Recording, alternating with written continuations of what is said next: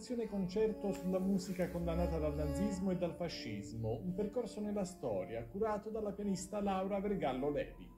La musica degenerata è stata un'idea della propaganda nazista. Come degenerata veniva ad includersi tutta quella musica che conteneva in sé un elemento giudaico, quindi che era composta da ebrei, oppure che aveva delle caratteristiche di avanguardia. Tutto quello che era etnico era assolutamente da evitarsi, anzi più che da evitarsi, da proibirsi.